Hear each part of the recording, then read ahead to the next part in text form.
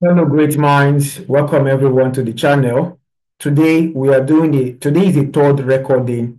This video is the third recording for the NLNG Graduate Trainee Aptitude Test. So, in other words, if you're just seeing this video, we have two other ones that has been uploaded. We have the first one and we have the second one. So, this is the third one. So, for those of us who are just seeing this video for the first time, you can quickly go back and check the other two videos that were uploaded. It's going to be very helpful. So, guys, like I said, a lot of you have asked me how about my application. Yeah, I did apply for the NLNG, but I didn't qualify to write for the aptitude test. I did not qualify, but it's all good. If you've qualified, then I'm happy about it. Okay. So, guys, I'm rooting for you guys big time. I'm rooting for you guys. Don't give up. Don't see it as other tests. Give it your best, and I'm sure you're going to do great. A lot of my students, I think the NNPC graduate trainee, some of my students got the job, just few of them. I can't even tell how many number they are, but one of them reached out to me. So one of them reached out to me, he got the job and like that. So I'm sure you might be the person here that's going to get that's going to get the NLNG job. Not just one person. I mean, many of you are going to get the job. Of course, I'm just coming back from church today. So you don't take it lightly, okay? So, guys, I'm rooting for you guys big time. I've prayed seriously. So, yeah, just to inform you again, we have a closed WhatsApp group. Okay, if you want to join other persons that are preparing for the same exam, just like you are, you can join the WhatsApp group. You get to hear from other people's experience. Possibly they might have taken the test before, or maybe they will take the test before your own test day. So somehow they might come on board to share their experience. You will learn from their experience before you go for your test. And again, if you want to reach out to me with your questions, you need answer, you need my time. Of course, you just have to join the WhatsApp group. It's just 2,000 naira. Just pay a sum of 2,000 naira to this account and send your screenshot to my number. This is my number. Please, it's only WhatsApp. It's only WhatsApp. 091. Yeah, so it's only WhatsApp. In case you want to call me, WhatsApp call only, please. WhatsApp call only. So, guys, that is for the group. If you cannot afford the 2,000 naira, no problem. We're still going to be uploading video on the channel. So, but if you can afford it and even more, why pay less? Guys, why pay less? So, let me also inform you, today's video, we're going to be doing something very, very unique. I mean, if you don't have your writing materials now, just go get your writing materials real quick, because in today's class, we are going to be discussing something very, very important. Yes. All right. So let us get to work. Of course, let's see how we can solve this problem. Maybe you've left maths for a very long time. You've got no problem. Just follow up what we are doing on this channel. You're going to improve. I mean, most of these questions are quite easy. You're going to improve.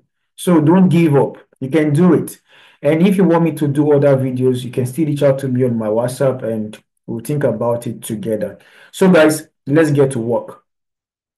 All right. So, real quick, I think we've solved those questions in the previous video. So, we are going to be starting from here. Let me confirm. All right. So, we're going to start from this particular question. This will be our question one for this particular video. This will be our question one. So let us get started. Now, looking at the chart, most of the problems you're going to see, they are all chart problems. So that's why I take my time to explain the chart for you, so that when you see questions in that context, you'll be able to understand it and then solve it. It's not about solving the problem, it's about understanding the problem. So that is why I take my time to explain the chart before we start solving the problem, right? So let me explain this chart. So we have this chart here, and the title of this chart is Conservation Trip, List of Sightings. Conservation Trip, List of Sightings. So we have different days, day one, day two, and up to day five. And we have common birds. I feel this could be like a zoo. Maybe you went out for a zoo, you're taking record of the sightings of bird you saw.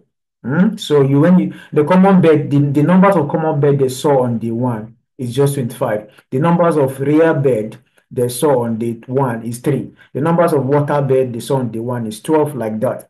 The numbers of common bird they saw on day 4 is 29. I think by now you understand the chart. And this here is the total number of common bird they saw throughout the day 1 to day 5. And all of this here are the total for from day 1 to day 5. So having understood that part, I think we can now solve the problem. Now the question is saying approximately what proportion of the total number of water beds. Now we're talking about water bed. So these are point of interest. Forget about every other bed. Stay with me on water bed alone. Sorry.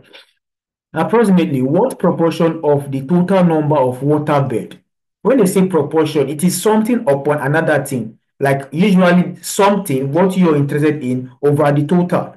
So please take note over the total. So when you say proportion, is that thing you're looking at that point over the total of that thing. You're going to understand it more. So it says approximately what proportion of the total number of water beds cited we are seeing before day 5. So these are the numbers of water bed we saw before day 5. When you sum all these guys up, that is 12 plus 34. That will give me 46. 46 plus 5, that will give me 51. So we saw 51 water beds before day 5, right? So what is the total number of water bed we saw? The total is 67. So that is 51 over 67. Now you understand what I mean by something upon something. So our interest is the ones we saw before day 5. They are 51 altogether. And what's the total number of water bed we saw? They are 67. Chicken now. That is how to go about it. The next thing you want to do from here, you divide 51 divided by 67. Let me quickly put on my calculator. Quickly, 51 divided by 67. That is 0.007, like that. But now, if you look at this question, all the answers are in percentage. So it means that you need to convert your answer to percentage. And how do you do it? You just multiply your result by 100%. So when you do that, multiplied by 100%, that's going to give us times 100. That's going to give us, I think I have missed something in my calculation. Please, 1 minute. 1 minute, please. I think I missed something in my calculation. I have 51 divided by 67. Yeah, I did it well now. Then times 100%. So I got 76.119 and so on percent. But they said approximately. So when you approximate all these guys, of course, you know you're going to get 76%, right? That's the approximate value. That's option D. No, option E. Sorry, option E. So this is option E. So it's clear, right? Like I said, if this is clear, just tell me in the comment section question 1 is clear. Because I used to go through the chat and I'll respond to the question that is not clear. I'm going to still talk about it again. That is why we are going to help you that much. So let's go to the next question. That will be our question 2. So we have question 2 here. This is a different chart. So what do we do? We first of all explain the chart before we start solving the problem, right? Question 2. Now, if you look at the chart, every chart must have a title. What's the title of this chart? KPS Retail Outlets. Now, weekly sales by location. So this is the location right here. We have the Metropolitan, we have the shopping mall. So these are the locations. And these are the sales. When the sales under $50,000, for Metropolitan, we have 3,216 sales that we are under $50,000. Then the sales we had that is from 50,000 to 99,999 for Metropolitan is this. So these are the numbers of sales we have for this range of money here. So the number of sales we have for 200,000 and above for Metropolitan is 474. For shopping mall, it is 1,107. So here is the total for the Metropolitan, and here's the total for the shopping mall. Yeah, then the next thing here, this is the total for the ones for the Metropolitan and shopping mall, which were under $50,000. This is the total for the for Metropolitan and shopping mall that were between $50,000 and $99,999. Do you understand the old chart now? So once you understand the chart, then solving the problem will not be a problem. So let us solve this problem. This is question 2. It says, what is the approximate percent? What is the approximate percentage of weekly sales under 100,000? You can see they just took the power. It's all good. It's all good. Let's continue. So now this question is asking, what is the approximate percentage of total weekly sales under $100,000? Hmm? Now, which ones are on or are under $100,000? These are the ones that are under $100,000. These ones here, they are the ones under $100,000, right? So we are looking at the approximate percentage of the total weekly sales. Total. Now we're looking at the total. What's the total weekly sales? The total weekly sales, they were not specific whether they're talking about. If you're talking about the total weekly sales for Metropolitan, this is what it is here. Total weekly sales for shopping mall, this is what it is here. But did they tell you anyone? No. They just say, what is the approximate percentage of total weekly sales? So the total weekly sales is no other stuff but this one, right? That is the total weekly sales. We have 12,638. And then we're interested in the sales under $100,000, right? These are the ones under $100,000. Now, I have just marked the point of interest right now. So how do we now begin to solve this problem? Whenever I hear percentage or whenever I hear, what's the other one they use again? Percentage or I think the other one I discussed in the last is just something over another thing. It's usually your point of interest over the total.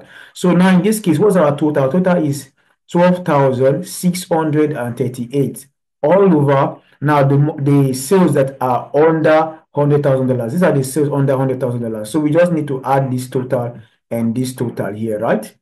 Okay, it's just like adding all of these guys. That is what it is. But for simplicity, you add this guy and you add this guy. That gives you the total of everybody here. I don't know if it makes sense. So quickly, let me bring out my calculator. Let me add up those guys. So I add up this one. This is like 3474 plus 3159. So let's add them up and divide by that number. So we have 3474 plus 3159. Yeah, we've got an answer. Then divided by 12,638. So we have 12,638, right? And that will give me 0.5248. So those of you who are doing it with me, I think you can resonate with what I'm saying here. So when you see the answers are in percentage, I told you when you see your answer in percentage, you just have to multiply your answer by 100%. Just multiply your answer by 100 and put the percent to it. So right now, I want to multiply this my answer by 100 and I'll put the percent to it times 100. That will give me 52.48%. So approximately, what would this be? It's just 52%, right? So that is our answer right there. All right, so let's go to the next question. I feel like she's talking about this problem again because this is the second one and it looks as if we've done a lot of things, which is very simple. Let me explain it again. It says, what is the approximate percentage of total weekly sales? What's the total weekly sales? The total weekly sales here is 12,000. This is total weekly sales. If they are said total weekly sales of Metropolitan, this is what it is here. If they are said total weekly sales for shopping mall, this is what it is here. But when they say total weekly sales, so it's like the combination of the two locations, which is 12,638. That's why we have this number here. Now, what are you going to be dividing this number by? Is the other question, that the other part that says, what is the approximate percentage of the total weekly sales under $100,000? These are the ones under $100,000 from here to here. So you sum them up and you divide by this. Shaking out. That's how to go about the problem. So I think that is clear. Now we want to go to the next question. This is question 3. I don't want the video to be too long. Yeah, I don't want the video to be too long. So yeah, so let's do this one. Let's do this one. I think this is the question 3. And let's do this one. So question 3 now. Let's start with this one. So this is question 3. It says, this is another chart. Okay, the same chart, no problem. It says, what is the approximate ratio of malls to total outlets? So this is like malls to total outlets. Okay, that is how to write ratio. Ratio, this is symbol for ratio. Malls to total outlets, right? What is the approximate ratio of malls to total outlet? What's the total outlet? These are the outlets. All these people here, and the total outlet is 12,638, right? That's the total outlet. Then what is the total malls? The malls here is this one. This is for malls or shopping malls. That is 3163. So the ratio, you don't want to start doing some kind of division. I can say that this is 3,000 and this is 12,000. This is like 1:4 approximately. This is 3,163 and this is 12,000. This is like 4 times of this. So that is why we say 1:4. I don't know if you understand. Like as if you divide here by 3,000, divided by 3,000, you get that lowest fraction, 1:4. Does it make sense? Let me show you something very quick. Let's say I have maybe 50 here and I have ratio, let's say 150 here. This is 1:3. As if to say you divide here by 50, you divide here by 50, and here you get 1, and here you get 3. But this number, if I start dividing it, will give me decimals, right? So they say approximately. So you can just do this stuff without doing that division. Okay? So that is the answer for this particular question. Yeah, that's the answer for this particular question. So, guys, I think we are going to be stopping here because I don't want the video to be too long. And the next video, we're going to be talking about this particular problem. Like I said, I told you, I was thinking I would have the time to explain all of those stuff here. So this is a different chart, and this is the part that I feel you might get questions from because it's very technical. So I'm going to show you how to solve this problem in the next video, okay? So thank you for watching. I wish you all the best, and as you prepare for the aptitude test, make sure you give it your best. And of course, I wish you guys all the best. Thank you for watching and God bless you. Please make sure you try and share this video to other people, to other social medias, and God bless you for that. Bye-bye.